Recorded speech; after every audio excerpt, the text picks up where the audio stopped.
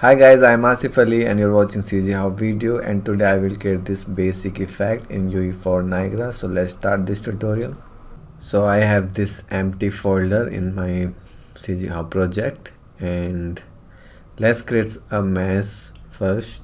So I'll open this Maya and I'll create a sphere, increase the radius maybe 10, and then I'll increase the subdivision also to make it smoother, and I will delete half of this. So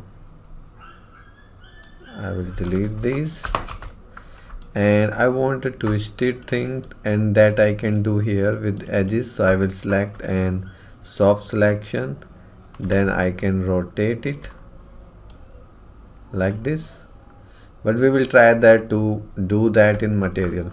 Okay, because I have already shown you this thing, how to twist your texture on any mesh in material. I have already. So let's just take this mesh.